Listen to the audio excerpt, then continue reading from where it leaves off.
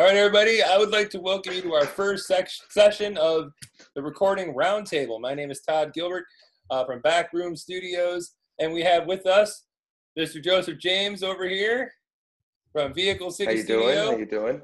And Anthony Lee here from Flatlander Audio Recording.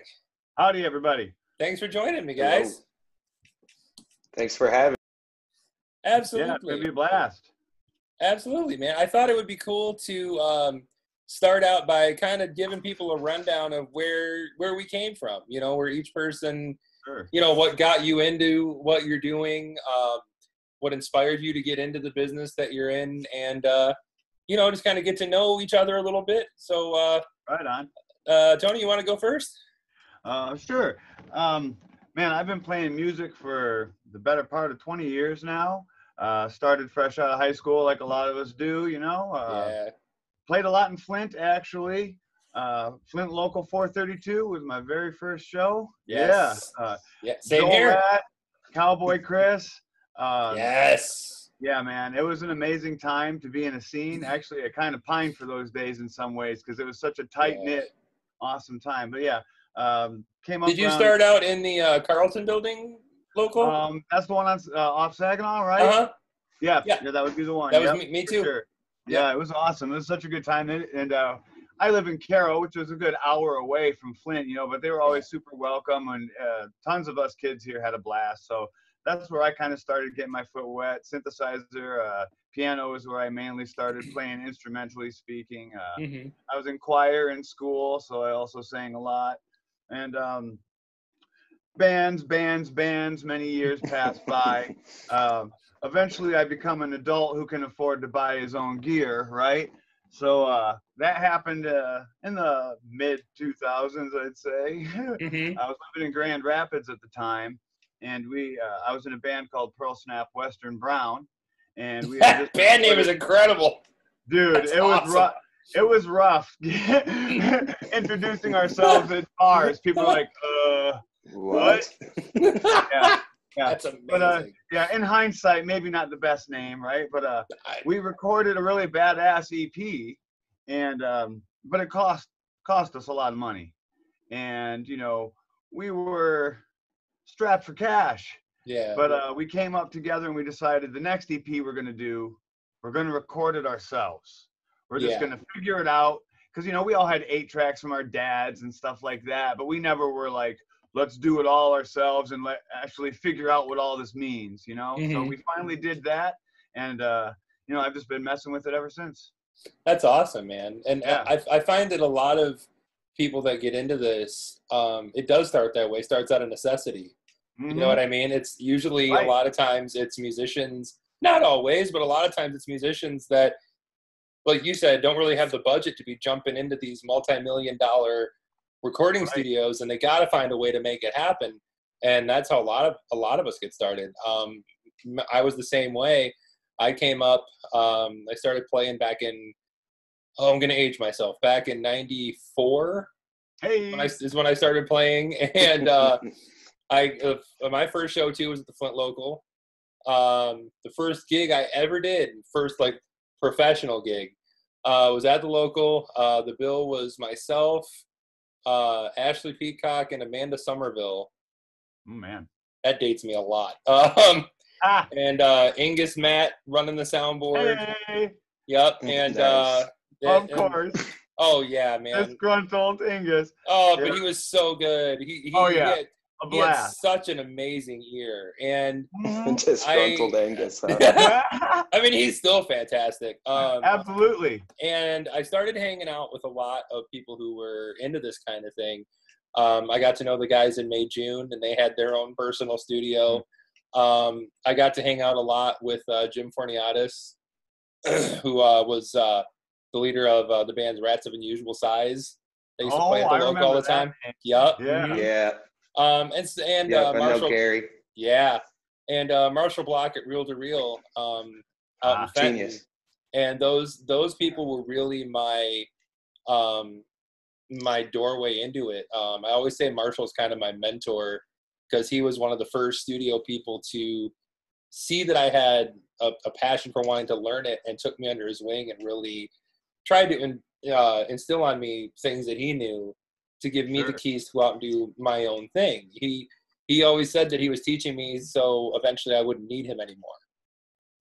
You know what I mean? Nice. Yeah. But I think that's amazing, and that's kind of what I want to sort of do with this is I want to show people what we know. And yeah, I mean, we're here to offer our services if anybody wants to work with us, absolutely. But it's also really cool for me to empower other people to do the same thing that we're doing.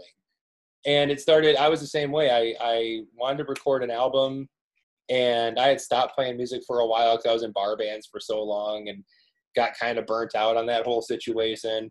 And then we did the Building Birds thing, and after having a bunch of drama with a record label that ended up really taking advantage of us, and I just kind of, it wasn't anything personal at all, but I just kind of got burnt out on music altogether. And so I stopped for a few years, but then I started writing again just out of nowhere. And I'm like, man, I really don't have the money to spend on going in a recording studio, spending thousands of dollars to do these things. And so I started researching doing it myself. And Ashley Peacock had moved back to Flint during this time. He was in Cincinnati and Kentucky for the longest time. And he opened up a studio, which was next door to where Joe is right now. And he taught me a lot too. And I mean, the name on the bottom's throwing me off. I haven't said it yet, and I can't say it while we're talking. Oh, okay. Thank you. But using my government, Todd. Sorry. As we used to say in wrestling, using your shoot name. So I got to go there and really kind of get my feet wet there.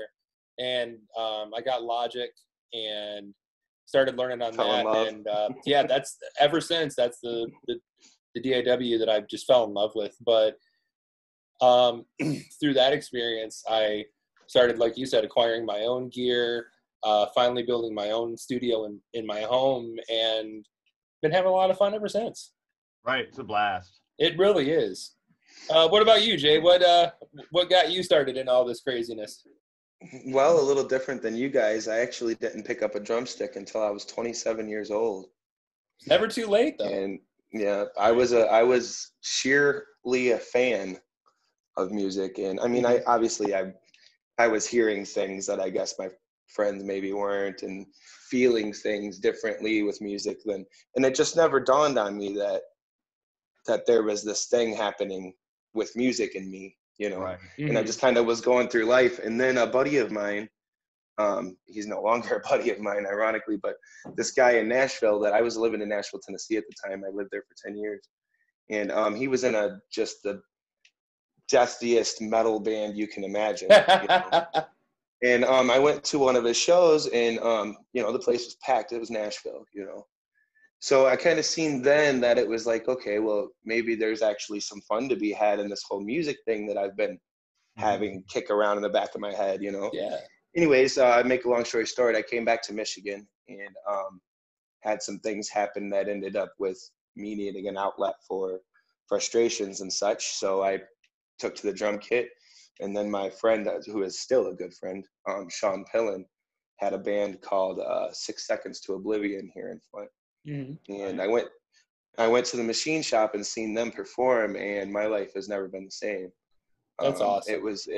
When I seen that, I realized that this was something that a guy like me could do. And then as far as the studio goes, I was in a band called While Rome Burns, and we were working hard in Flint and had played 200 some odd shows. Anyways, we get to the studio finally after all these shows and all this work, and the guy charged us $75 an hour and did just shoddy work. And this is back then. Yeah. And this was what year was 7 years ago. This was 2014. Yeah, 2014. Okay. So I realized then, I was like, okay, well, the money is clearly not on the performer's side of the microphone. Right. But then as I started to develop my passion for this side, our side of the microphone,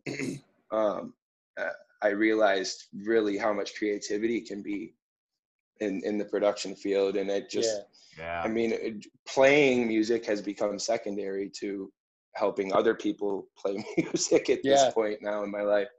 So yeah, I opened with the intention, I went to school with the intention of creating a studio where people can go and record without breaking their bank, you know, and where'd you go to school? I went to school to Mott. Okay. You know, I graduated from Mott in 2017. Nice. Degree from good old Dr. Witham over there, and Dr. Furman and Dr. Miller. Awesome program. Anybody watching this, if you're in Michigan, mid-Michigan area, and you're into music technology, please go check out Mott Community College. Their music program in general is fantastic. I went to Mott and I was in choir there, and I was a choir nerd my whole life, you know. Same. Dr. Packer? Yep, absolutely. Yeah, right on. Yep, I only did it for 1 year, the choir part, but it was a blast. They were fantastic. So so here we are. Yeah, and I love what you said about an alternative to people who don't have a huge budget. I think especially nowadays in the scene that we're in and in the grand scope of everything, I think that's huge. I think the playing field nowadays, my buddy Tony Gray said this to me the other day, the playing field nowadays with technology and everything as it is completely level nowadays. Yeah. There's not much that somebody with a home studio can do that somebody like, say, Metallica can record. It's all in just the know-how, the willing to learn, and dedication. Just dedication, exactly. And I really think that now more than ever, I mean, yeah, we all need money to pay our bills and keep the lights on, but a lot of us have, you know, other, I like to call them side hustles for that, you know, where you have a day job. A day job. Yeah, absolutely. Mm-hmm. Where it can go back to being more about the art and less about watching a clock and how much money can I get out of this session. Right. I've never found it very conducive. I mean, I have nothing against anybody making money and being paid what they're worth. I understand. Oh, no. That's great, and I applaud anybody that can do it. But for me, what it really boils down to is, like, you know, a lot of people aren't ever going to get that experience if there's not some sort of middle ground, you know, because a lot of bands, locally speaking, they just don't have the contacts even really to, you know, get to the studio that is going to make them sound good enough or whatever. And so this provides them an alternative where they can come to a studio like ours. And I kind of consider it like a project studio where you kind of work with me in tandem instead of me being in charge of the session. Yeah. You know what I mean? Yeah. Like, I mean, if you want me to take a producer role, I'm willing to give it a shot. But absolutely, it's more of a workshop idea here, where it's just kind of like, what does this do? And then I show you what it does, and then you know, because that way nobody's worried about time issues and stuff like that. I try not to do anything by an hour. I mean, we give general estimates, of course, from 10 to 6 or whatever. But if we go until 8 or whatever, I'm into it. I'm into it as long as we're working. As long as we're working hard, and I'm not getting shitty takes. Right. And a common misconception among bands is that they think that they're going to record 6 songs in 6 hours, and that's never going to happen. Not every album can be Kill 'Em All, folks. It just right. It just can't happen. Nor do we really. I mean, I love Metallica, I love Kill 'Em All, but nor do we want every album to be Bible. If they still sounded like that, they wouldn't be famous. Exactly. Because growth is huge. But I've always thought that was a better way to treat the studio. And Ash used to use this term all the time. It's a creative space. Right. Yeah. You know, the studio itself is another instrument in the equation. The person engineering the record and mixing the record, even the guy mastering the record, sometimes it's the same person the whole time. Sometimes it's not. But those people are all other members of the musical project. Absolutely. You know, I've always thought that the studio and the mixer were very vital parts in the creation of it, because anybody, you know, you can record what you're playing or whatever, but Sure. it takes a lot for somebody to make it sound like something. Right, exactly. Yeah. You're not just recording a song, you're recording a moment. You're recording the mood. You're trying to get emotion across. And I always thought it was our job as the people, you know, pushing the buttons or whatever, to help them emote what they're saying. Sure. It's not so much about huh? I said it's never been easier to help people with that either. You know, with Absolutely. all the tools that we've got. I mean, can you imagine if back in '94 we would have had plugins? Yeah. You know what I mean? Like instead of tape, the first record I cut was on tape. Same. 8-at tape. Yep. Disgusting. Yeah. It broke 2 times before the record was finished. Yeah. And the editing was horrible. Editing was just a mess. Oh yeah. Yeah, the first thing, ours was on an 8-at tape too, and I mean, there's something about the sound. There's something about the sound of tape. I'll give you that, but absolutely. But in today's modern technology, I got a plug-in for that, Todd. Me too. We'll talk about plugins in a minute. Believe you me, I can fanboy out on some plugins, but what people listen to music on mostly anymore, it's their cell phone or their computer or their TV. They're not going to listen on these really huge high fidelity systems that analog is going to make that much of a difference. Right. Yeah, or they're listening in their car where it's super bass heavy and everything's distorted anyways. Yeah, right. And I mean, it's awesome to have the analog gear if you can afford it nowadays. Yeah. But is it a necessity? I don't think so. No, they're gonna take alone. Yeah.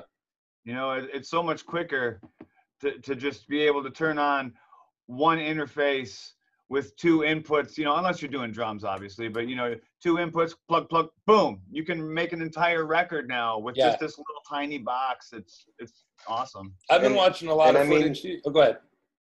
I was going to say, you're going to bounce everything into an MP3 anyways. Yeah. I mean, you're losing all of that stuff anyways. So why are we talking about a 6-hour editing session because you're cutting and pasting tape? Right. When we can do it in 40 minutes. Mm-hmm. Right. It's 8X. I'm sorry. I love it. I know guys, record lovers and everything. Oh yeah. It's gone. It's just not, that's not needed. Yeah. I've been watching a lot of, I didn't really go to school for it. Part of me wishes I would have, but most of my stuff's been a lot of self-taught. And YouTube is my classroom, basically. Oh, and that can be the way. There's nothing wrong with that. I literally, when I started, I spent weeks glued to YouTube channels like Mixing with the Masters. Mm-hmm. Pensando's Place is a fantastic one. The Slate Digital YouTube channel. And they bring in all these and Full Sail has a great YouTube channel too. And they bring in all these world-class mixers, and they sit right there and tell you every trick they know. Right. You know, and their knowledge or their reasoning behind it is because back in the old days, people wouldn't do that because, you're gonna, teach yourself right out of the job.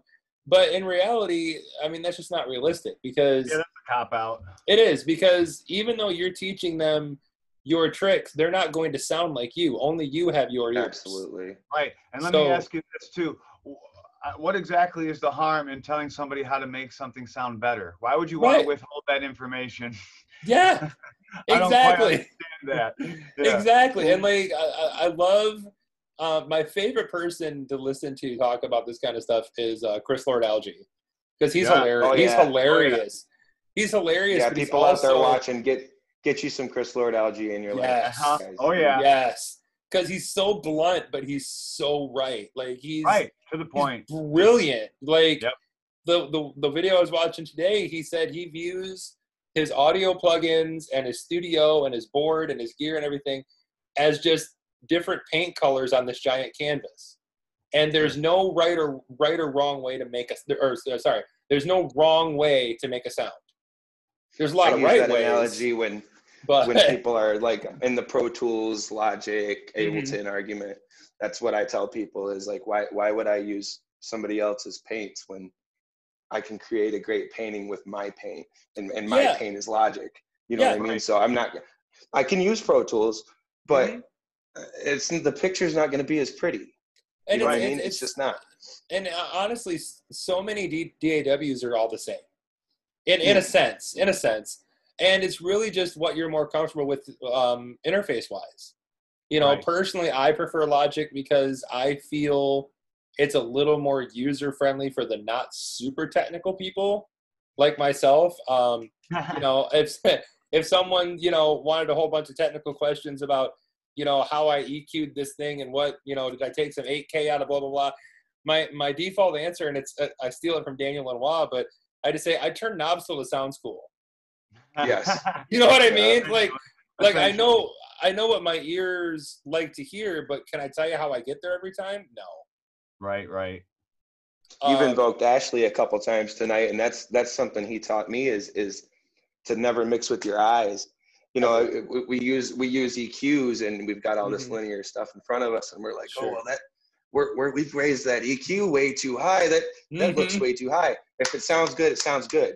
Period. Yes. Right. Yes. A great example, and somebody that I've been talking about on Facebook lately, and I've been getting some pushback, and I'd like your guys' opinion on this too. I've really been listening to Billie Eilish's stuff a lot lately. I saw your post. Listening to that album, and honestly, it blows my mind, but in a positive way. And it, to me, what the album illustrates is just what we're talking about, is that anybody with the drive to do it can do it, and you don't need a big, huge studio. They made that entire album in her bedroom. Right? I mean, it was professionally mastered and stuff later, but yeah. One song was just lighting of a match, was the snare sound. And there's these great videos his name's Phineas? Yeah. Isn't his name Phineas? Yeah. Genius producer. Her brother, yeah. Puts in the time. Absolutely. Yeah. And they didn't have Xboxes in their room. Right. Exactly. They had an interface and a Mac, you know what I mean? Yep. And now here they are. Well, and the benefit too with a home studio and stuff is, and like they talk about, it's immediate. So the minute you have an idea, there's no space. You can jump right over to the console or the piano or whatever, get that idea out, and you're done. Yeah. You know, it's beautiful. Yeah. But yeah, I've been watching a lot of that too, and a lot of people, I've had some people, and I'm not going to put people on blast or anything, that's not my style, but there are people that buck against the whole idea of recording in the bedroom and stuff like that, because a lot of them just right. You said it, not me. Who are just not convinced that without millions of dollars of studio gear, you can't do this. And lack of confidence, I guess. I don't know.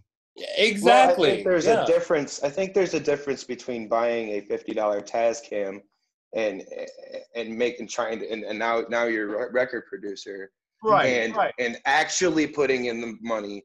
Yeah. Not thousands of dollars. Right. But an interface, a computer, the actual things you need. Yeah. Because we do have a lot. We do have right now. CD Baby and Spotify are absolutely flooded with Tascam records. Right. Yeah. You know what I mean? And I think that's something that the public, that your average musician, your average Joe musician doesn't really think about, is they're just like, oh yeah, that sounds great, but it can sound way better at Flatlander Audio. It can sound way better at Backroom Studios. And you don't have to pay all this kinds of crazy money. No. Right. And I know people that have gone to studios, just as a broad example, where they will be charged, like, I think I've heard anywhere between $25,000 to $3,000 a song. Sure. And that's recording it, mixing it, mastering it, and all that stuff. Yep. And I think especially in today's economy and everything, you're pricing yourself right out of your own business. Sure. You know what I mean? And then we wonder why people are recording records on their iPhone. Right. Absolutely. They don't have any alternative anymore. Right. And I think there's some movie coming out that was completely filmed on nothing but an iPhone. Wow. Which is great for the technology. I'm not trying to diss iPhone. Right. But you're right though. You're right though in the fact part that of it stems to that dedication aspect we talked about earlier. If you're really serious about recording your band by yourself, then you're going to spend a little bit more than that Tascam is you're going to go for, you know, the PreSonus or the, you know, Focusrite or whatever it is, you know, you're going to go for that and learn from there. And, you know, there's nothing wrong with using a Tascam to record your demos and your, you know what I mean? Sure. Right. Absolutely not. Yeah. And I mean, I'm not arguing that you could probably make a hella great sounding record off it, but I'm betting you that it's going to take you a lot more work. But you could do it, I'm sure. Oh, sure. And, you know, yeah, I mean, that's exactly, it's how much time and effort you're willing to put in, you know? And like he was saying, like Jay was saying about, still you both were about investing in yourself and investing in the gear. And yeah, you might not have the money to get everything right away, but you can piece it out. You can, you know, and there's great websites like, I use American Musical Supply a lot. Oh yeah. Because I use Zounds, which is their direct competitor.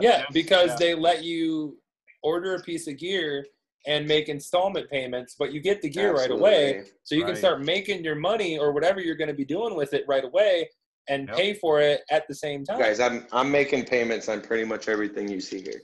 And I mean, but you're doing it. You know what I mean? Right. And I think that is, you know, in my studio, the most expensive things in my studio is probably my laptop. You know what I mean? It's a MacBook Pro. Those are, you know, oh, cool. Hold on a second. Yeah, I saw that too. I was like, hey, unlimited minutes. Hooray. On our first meeting, we get to go as long as we want. Very interesting indeed. But, you know, I bought a MacBook because I'm a Mac person, not a Mac snob, but like, I find it works better for me, like audio recording and stuff like that. And I freaking hate Macs, but I got one. Me too. And and yeah, the biggest things I spent money on was, like you said, a computer and an interface. You know, I got mine's the Behringer, it's the FCA 610. It's got Midas preamps in it. It sounds fantastic. And it was only a couple $100. Anthony and I are both firing on Sapphires. Aren't you still? I got the Scarlett 18i20. How is it? I mean, I love it. It's clear. What I like about the Focusrite preamps usually is they don't add really any color at all. What you're hearing is pretty much just what the microphone is picking up. That's and so awesome. for my main preamps, those are usually what I go through. And I'm running an Octo pre change via ADAT too, so I pretty much have 16 channels of the Focusrite clean stuff, and then I can add other stuff on top of it to get my color. So what tips would, and I'll go around here, Jay, we'll start with you. What tips would you have for somebody who is wanting to embark on this on their own? If you knew somebody that wanted to start their own home recording, what tips would you give them from your learned experience that you would impart onto somebody new? Well, I would say a couple of things that we've mentioned. American Music Supply and Zounds would be probably my first tip as far as get your gear where you can afford it. And then along with that, I would say watch out for used gear. People break stuff, and then people break stuff in the audio field, and then they sell it to you and pretend that it works, and you get it, and then they disappear. So be careful with that stuff. We had that happen when we opened the studio. We ordered a Motu interface, but on eBay, and it didn't work. Rip. Yep. I ordered an Octapre. We ordered an Octapre, and we were like really vigilant about it, and it came in. It had no ADAT, no hook it up. It's basically just 8 preamp channels that have to hook up to an interface. It's ridiculous. So Tony, say the same question for you. What are some things you would impart on the same situation? Well, you want to start recording yourself. I would say, really do the research, really do the homework, decide what kind of sound you as a band you are, because I mean, I don't want you to pigeonhole yourself, of course, but you're a metal band, or you're a rock band, or you're this or that. Realize in business terms what you are, and then make your purchases based on that decision? Are you Great. you know, a low-key band that takes Nev style stuff, or are you like a poppier stuff that takes the API, the super bright, and you know, and if you're the pop punk band, maybe you want the API or whatever, the VST, the preamp, whatever you want to get. But you know, really try to like make a educated decision. Watch Chris Lord Algae videos. Watch Steve Albini is one of my go-tos. I love listening to that guy because again, just a straight shooter, no bullshit. And I really feel like that guy is in it for the passion of the sound engineering. Straight up. He just wants to record your record. That's one of my things I respect about him the most. You know, he'll record anybody. You pay him, he'll record you. It doesn't matter, you know. And that's the attitude that I would really like to have, no matter how big I ever got, was come down to my studio, hang out. I'm going to record you. That's awesome. Wasn't it Albini that recorded Nirvana for like $2? Right. I'm not sure of he had this thing where that wouldn't surprise me.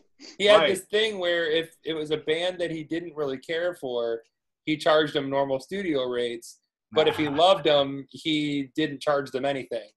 Right. If I remember right, he recorded it like In Utero for like $2, just to have something on the books. You know what I mean? I do know that he refused producer credits. I'm pretty sure he only took sound engineer credits, not producer credits. So that also gave him quite a bit of passed up on the cash of In Utero, I believe, right? Yeah. And what a there's some other really good engineers too. On the opposite side of the coin, there, Oak Felder's really good. You got the classic guys. The the name's escaping me now. I'm a big. I love Andrew Sheps a lot. Andrew Sheps has some really great stuff. He's got some great plugins too. He does a lot of. I was like, why is that name? I'm not familiar with. What is he? What band? He's an engineer, sound mixer. He mixes. He did. What else has he done, maybe that I've heard? He did Green Day. Okay. The three the Uno Dos Tres records for him. He does a lot of different stuff. Cool. But he's fantastic. And like Chris Lord Algae, like we've mentioned before, his brother Tom Lord Algae is incredible. Yes. Dave Pensando is great. Jimmy Douglas is fantastic. Right. He mixes Justin Timberlake and people like that. Jimmy Iovine for that. Jimmy Iovine, yep. What's another one I've been? Andy Douglas. Guys, he's Beastie Boys. Who did the damn Beastie Boys? Help me out here. Oh my God, Rick Rubin. That was. Thank you.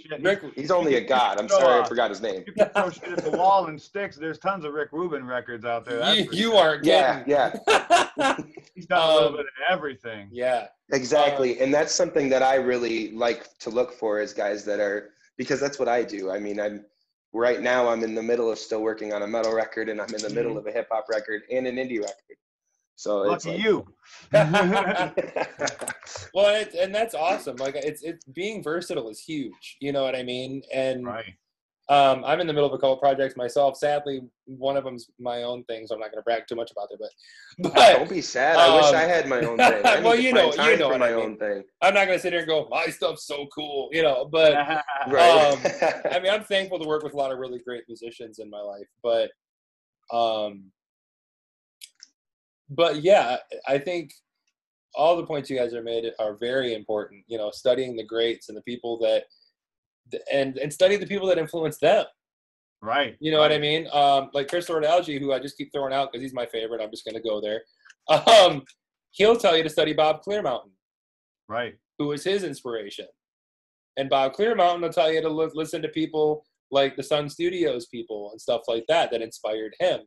You know, and the more you go back and the more you study, you really, you're not trying to emulate any of these people, but you're taking their ideas and through that forming your own approach, your own sound, your own way that you do language. Right. Yeah. We all use the same language. Yeah. Nobody owns a sentence. But music is a universal language. Right, exactly. I'd also like to throw out that, I mean, if you are serious about it, reach out to the local studio cats. Yes. I'm gonna go out there right now and say that Dave Roof out of Grand Blanc, he runs Rooftop Records. Yep. Absolutely. That guy gives me free knowledge anytime I ask him. Great guy. For the Mercurials, I always have him do the final mix and master because I felt a synergy with this guy, you know, and I really truly felt like we had a great session together, and I learned a lot, and he never make me feel like I was out of place or naive or whatever. And that's Reed important. Also, right? Yeah. Oh, yeah. Really Andy nice does fantastic stuff. Absolutely. I've been to a couple of his. I've been to a couple of his classes that he's done, and just always free. And I'm pretty sure. You know? I'm pretty sure both Andy and David have YouTube tutorial videos. Absolutely. Yep, they absolutely do. I'm pretty sure they both do. So check Dave those just out. Finished up the drum one, and I'm telling you what, like, I loved watching that because, again, I go to Dave anyway, so I really trust him. But he captures a really great drum sound for me, and so watching his tutorials was pretty dope. And once again, you know, sharing the secrets, man. He just no shame in the game. The time of teaching yourself out of a job is gone. It really is. As far as for engineers goes, if we don't stick together and work together, then I mean, there's another engineer probably 100 yards from you right now. Right. You know what I mean? And I'm not above, you know, we've all, three of us have talked about it together, that we've all wanted to work on stuff together already.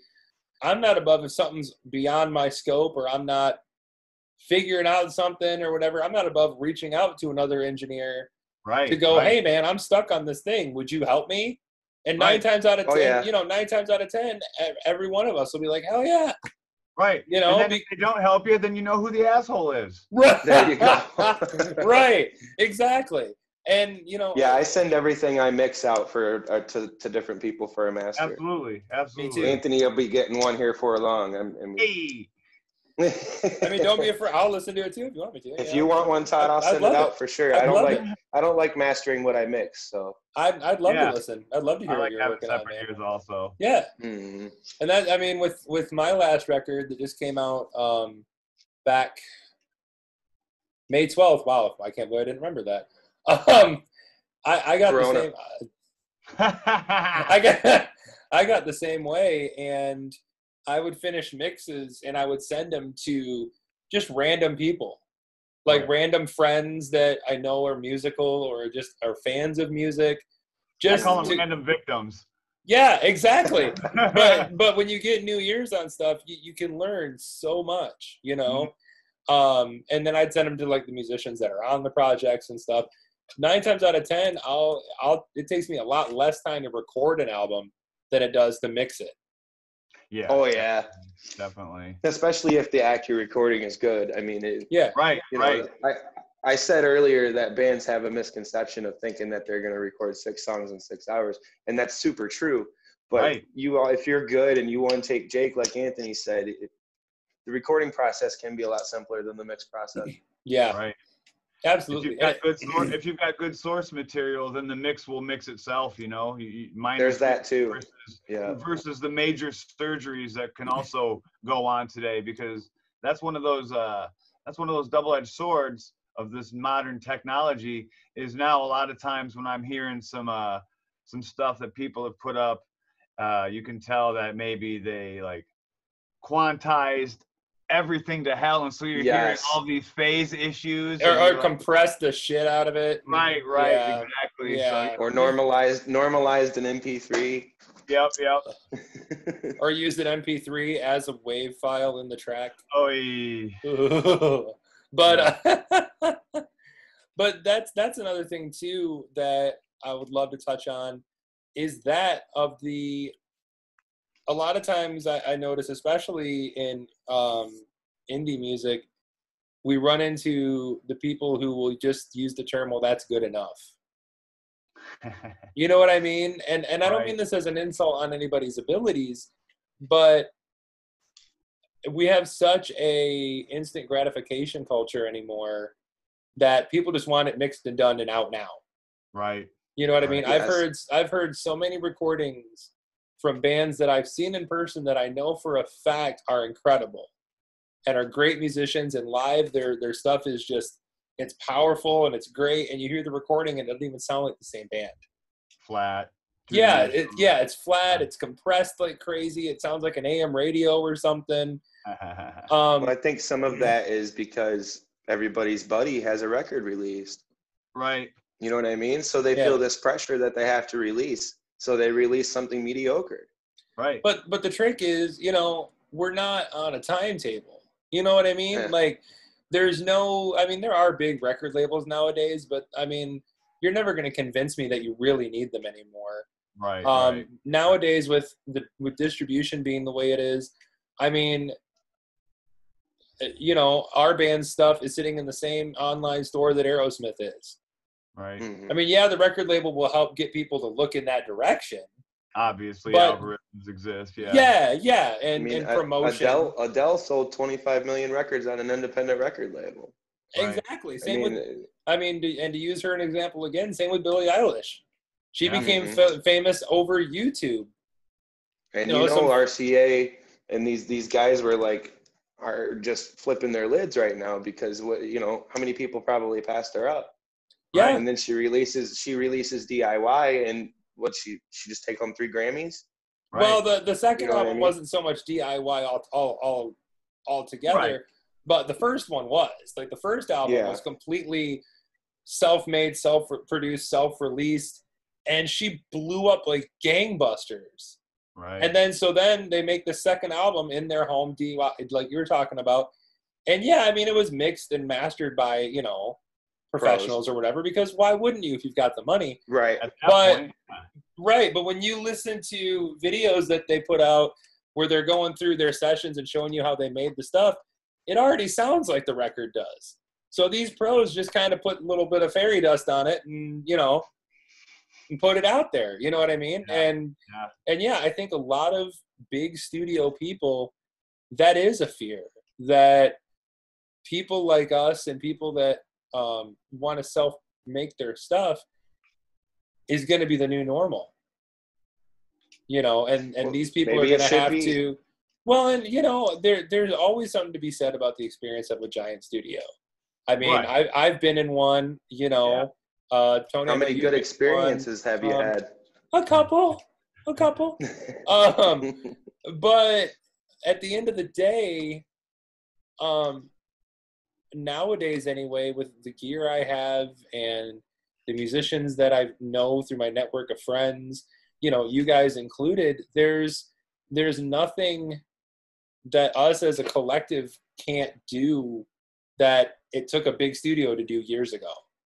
Right. Oh, yeah. You know what I mean? And I think that's amazing. And, the people with the giant studios, they're just going to have to, I don't think they're going to go away, but I think if they can adjust to the way the times are now, right, that could be a game changer too. Yeah, I think a lot of them have become these almost legacy things too. The big studios, it's almost like they've already made the money to the point where they don't really have to worry about making a record in order to keep the doors open. You know what I mean? So like they have the luxury of picking and choosing whatever they want, because basically, essentially, they've made it to where any record they record is going to make them enough money to where it was worth it before they even decided to do it. You know what I mean? Right. Yeah. And I think that's the opportunity that people like us are afforded by having day jobs or just, whatever other source of income we have. When we work on stuff with people, we get the opportunity to work on stuff that we're into, that we're passionate about, that maybe we just see something in somebody and we want to just help them out. Our financial lives are not hinging on a record. We get, yes, we would like compensation, because who does it for work that you do?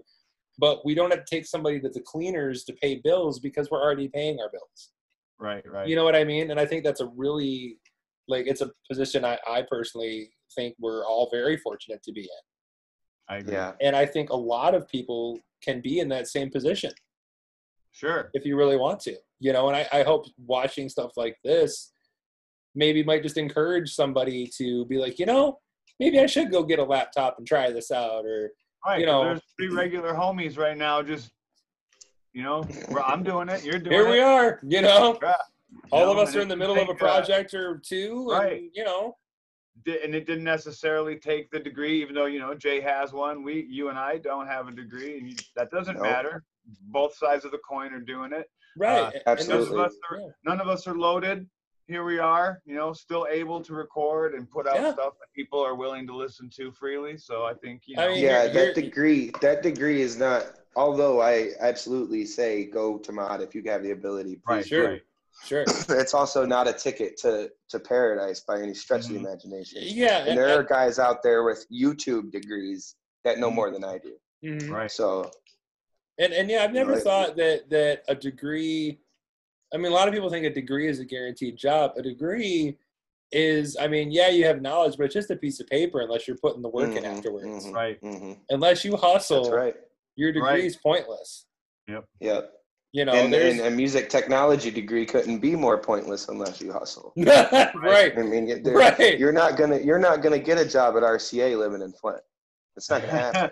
No. Yeah. I mean, so you have the option of either using that type of degree for a home studio or, finding a way to commercialize it. Right. And the only way to commercialize it in this area is inexpensively. Mm-hmm. Right. I mean, these bands can't afford $75 an hour. That's just plain and simple. Yeah. And nor should they have to. I mean, it does not cost me $75. Right. It doesn't cost me $75 an hour not even close to $75. And that's how I like to look at it. When someone asks me, what would you charge to do this or whatever, I always say it's a case by case basis depending on the situation and everything. But I always look back at, if it's not something I could afford, I'm not going to charge it to somebody else either. Right. Because I was in that place. Yep. That was me. I was the one reaching out to somebody going, man, I don't have a lot of money. What can we do? I never want to be that person that is that roadblock again for the next generation of people with the same questions. You know what I mean? And those big studios, the big studios will be like, get some more money. Yeah. Right. And money doesn't always define quality. No, not at all. It really doesn't. One of my favorite examples to use, I have a side project. It's a band called The Undesirables. And it's me, Terry Lydell, Rob Johannes, and my friend Virgil Brewer, who writes the songs for us. And we recorded the entire album here in my home studio. And the vocal mic that I used, and because for some reason it just sounded good, the microphone for the entire album on my lead vocal is the USB Rock Band microphone from my Xbox One. Wow. And it sounds wonderful. You put a couple cool plugins on it, you tickle the noise a little bit, and for a rock band, it sounded pretty good. Would I say that's the mic to always use? Hell no. But experimenting is half the fun. Oh, yeah. If it sounds good, it sounds good. Right. I mean, back to Billie Eilish again. She just sold 1 million records with a matchstick strike as a snare drum. Right. I've got some cool gear. I've got, some Shure microphones and, some condenser mics and all that crap. But it's all, like we said, just different flavors and different paintbrushes. Right. And so I guess the last topic, a couple more things. So do you guys got anything you're currently working on, or you currently finished that you'd like to turn anybody on to, or anything that anything you're jiving on that you've been working on lately? Well, let's see. I know I just finished Silver Spork's latest single, Wuhan Solo, and I'm in the band, so that's not exactly it still counts. I just plugged them onto my own band. Right. Actually, it was nerve-wracking, because Silver Spork has been around the block, and they have been to the big name studios, and they have put out records that sound badass, that sound good in the van and on the cell phone. Yeah. And you know what I mean? And so that was a lot of pressure on me to try and even get it anywhere close to how, professional they'd had it in the past. So that was actually a lot of fun. They did really well. Is it out already? Yep, we put it out. I think it's still. I think the something was wrong with the name or something. So CD Baby is like putting it in limbo, but it's on Reverb Nation. It's on YouTube and a couple other places. I'll have to check that out. We're doing another single right now. And honestly, until this COVID shit is over with, there's not a whole lot of people that are going to drive to where I'm at, because I'm not in a city at all. I'm in a kind of a small town. So not only, you know, it's a fun atmosphere here, but it's probably about an hour from wherever the hell you are. Yeah, I've recorded at Anthony's studio, and it is a drive, but it's worth it. Yeah, it's a killer studio with a really great vibe out there. We'll have to, once this COVID crap's over, we'll have to do this all in the same room, you know. No doubt. That sounds That'd great. be fun. Absolutely. But maybe in different, take turns in each other's studio, and sounds great. That'd be cool. I've got projects that are still cooking from before COVID. So I have a project that I'm working with a young Flint metal band called A Different Perspective. Yeah. Is it an album or an EP or uh-oh, where'd your audio go? We lost Jay. Yeah, we did. Did we Once you touch the audio? It's fading out. You did something. Can you hear me now? Aha! There you are. Welcome back. Kind of. Apparently my... There we go. Yep. Your phone hates you. And I have a technology degree, ladies and gentlemen. See what we said about degrees? No, I'm just okay, so is it an album or an EP? Metal records. Okay. There's a lot of metal in Flint. Nice. And I saw you had a symphony thing you're doing too, right? Oh, yes. Yeah, I just finished a project for the Flint Institute of Music, and I turned that in last night. Took 6 revisions. Nice. 6 revisions. How's that being released? Yeah, they're putting it together for a YouTube video that should be out here very soon. You'll have to let us know so we can post it up on our pages and stuff and share it. Yeah, as soon as I get it, everybody will know. That's awesome. I've been lately I've been working on 2 things. I got my band The Undesirables is working on our second record, which is going pretty well, but again, COVID makes it a challenge. I'm the drummer for the project, so I can, you know, and the lead vocals, so I can record my parts first, and at least we have the roadmap for when we can all get together. Right. So, you know, I send the tracks to everybody, they figure their parts out, and then we just get together. And then my friend Virgil Gruber, who used to go under the name Lord Virgil forever in Flint and Detroit and everything, is releasing his first album in 18 years. And I'm going to be the one producing that and mixing it and doing that for him. So that's pretty fun. Those are the 2 things that I've been. And then the thing I would like to probably push the most that came out of our studio is Ashley's posthumous record that we did that came out last year. Very good, by the way. Thank you. Most of it was done right here in the studio. Some remotely because people live in, you know, all over the place, and it's hard to get somebody from Kentucky to drive all the way here to play guitar for an hour. So sure. Another luxury of this age we live in. Yeah. Yes, absolutely. But the album's called Echoes, and it was really built from his demo recordings for the last album he was working on when he passed away, and it turned out fantastic. I'm super, super proud of it. I got to work with some great people. It got mastered by Hans Decline out in LA, who just did the last U2 record. Yeah, he mastered. Ashley loved that. He that's how I met him, was through Ashley, and he mastered a song on the last U2 record. And so, you know, that's the one I would encourage everybody to get up to go and check out.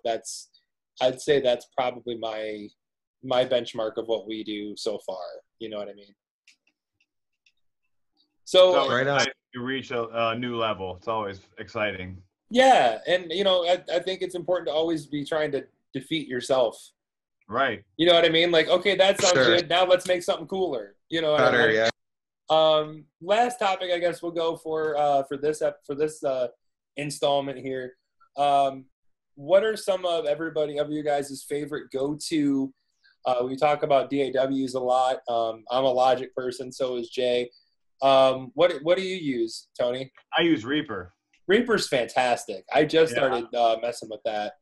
I started on Pro Tools, and you know, you can only have so many session crashes before I just say, you know what, I would like a DAW that maybe isn't such a resource hog.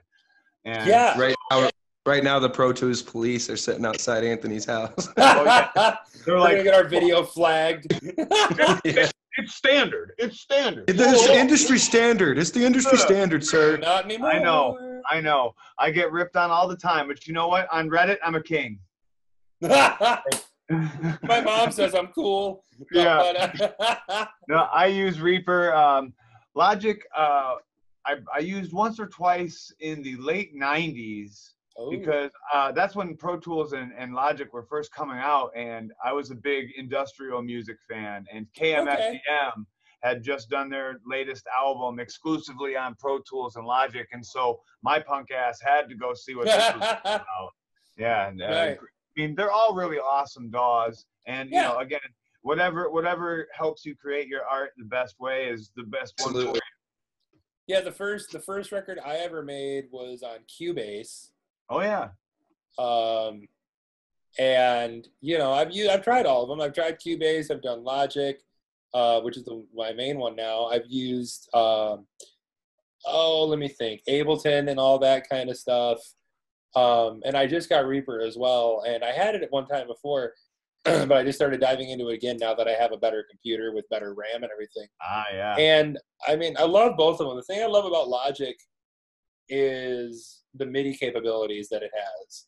I really love how much virtual instrument libraries that they have, the different loops and stuff you can build.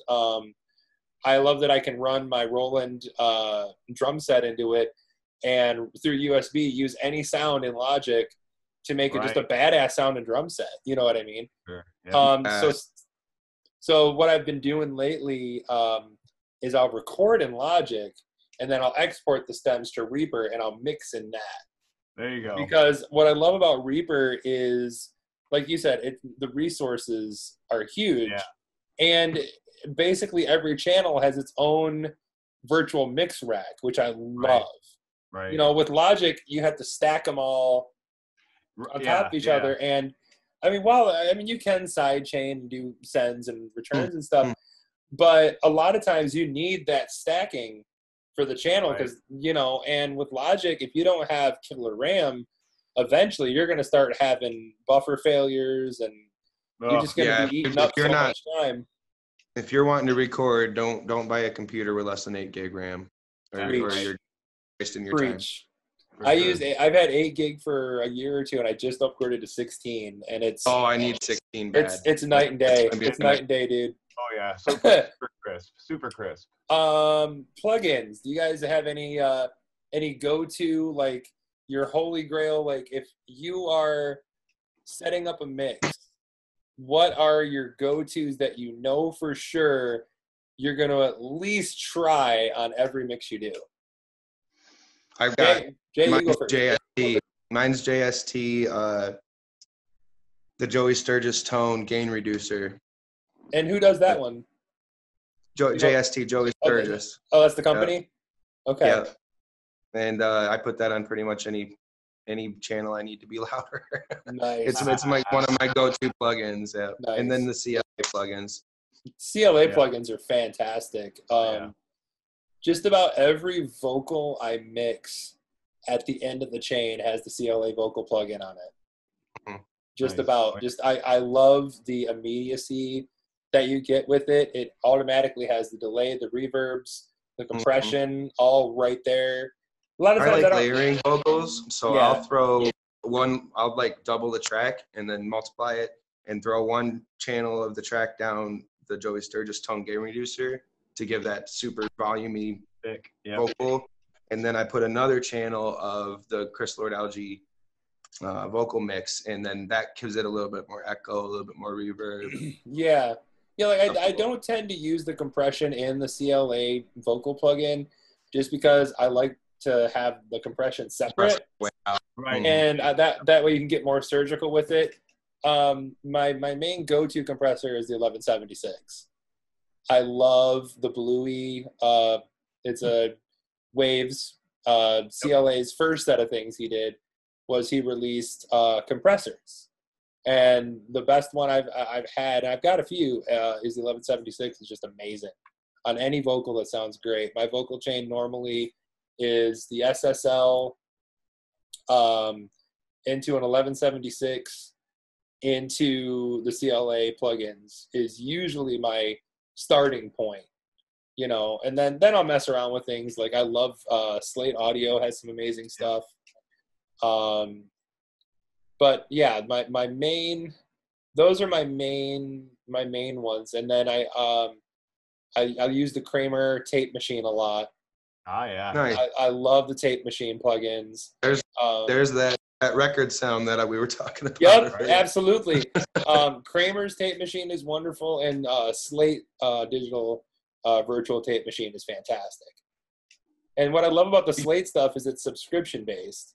So I'm paying $10 a month, and I have every plugin they've ever made and ever will make for the rest of my life. And you can pay it by the year too, which is way cheaper. Mm-hmm. But it's still You monthly. use Slate, don't you? You use Slate, don't you, Anthony? Quite a bit. Yes, sir. Yep. I have a subscription to them as well. Yeah, well, the year one is nice because you pay it by the year, but you don't have to pay it all at once. Right. Which is really nice. It's just a contract. You're locked into a 12-month contract, and then the price is $10 as opposed to $24 a month if you don't want a commitment. Right. So what are you, Anthony, what are your some of your go-tos? Oh, man. Well, I think you and I talked about this earlier separately in a discussion. I love the Waves collection of API plugins that they've made. I use probably the 560 and the 2500. I use those a lot in tandem, the EQs and the compressors there. I use 560 a lot. Yeah, that's my go-to. Especially, go ahead. No, that's the 560 is my go-to for almost everything. Honestly, I love the way it sounds, and if that's as close as I can get to actual outboard API for a while, then I'm pretty satisfied with that. Right. I use the 560 on hi-hats a lot. And it's really great on overhead mics too. Absolutely. It's fantastic. Absolutely. And let's see. How about since I'm a synth freak, I will throw out Waves has a VST called Codex. Really? And Codex is, well, it's you can get super deep, or you can let it do everything for you. Nice. Either way, it's going to sound really, really badass, like you really worked hard to sequence this stuff. I'll have to check that out. That sounds really cool. It's one of my favorite ones. If I'm not using my actual synthesizers that I have, I'm using Codex. I usually don't use any other ones. It's got almost anything I could ever really want out of it. So I would recommend it. And I think it's important to have like certain plugins and things that you learn the ins and outs of really well, because then you always have a go-to that you know what it's going to sound like anytime you put it on there. Yep. You know what I mean? I'm going to admit something. I used to have a lot of cracked things. Right. Everybody starts that way. Right. And we had a cracked set of Waves plugins at one point that probably had 70 different freaking plugins in it. Oh, yeah. And when I got my own stuff, instead of doing that, I'm like, one, because you want to be legit, you don't want to get busted for stealing, but I decided to, instead of getting as many as I could, to just hone in on the ones that I really like. Right. Well, your computer can't handle a bunch of junk anyways. Right, exactly. It's like quality over quantity. You know what I mean? For sure. Yeah. It's like disc golf. Honestly, I only use about 5 or 6 different kinds of discs. I don't have 30 different kinds in my bag. Right. But I have been finding lately, and I want to throw this out for people watching that might not really be ready to start dropping some money on plugins because it can get expensive. That's a rabbit hole. It is. What's nice is Waves right now is doing a thing where they're doing 40% off on almost every plugin they have. Right. Which is killer. Abbey Road. Yeah. No doubt. I'm at no, that's 40% off. No, Abbey Road is 40% off now. Some of the good ones are. I know. I was just teasing. But no, the 40% off of Abbey Road is still $200. So what are you gonna do? Right. I got some Abbey Road stuff. I have the Play, which is fantastic.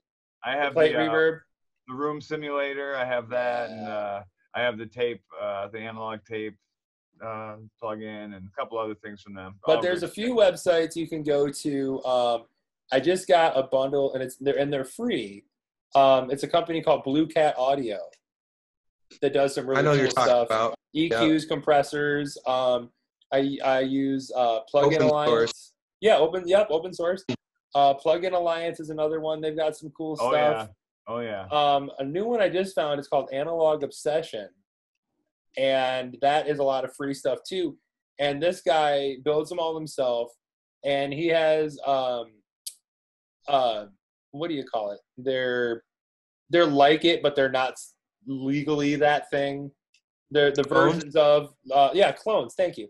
Clones of like Pugtech or Pugtech. How do you say it? Joseph. How do you say his last name? I don't remember. Anyway, Pugtech audio stuff. He has a lot of that. He has Neve simulation stuff. And it's all free.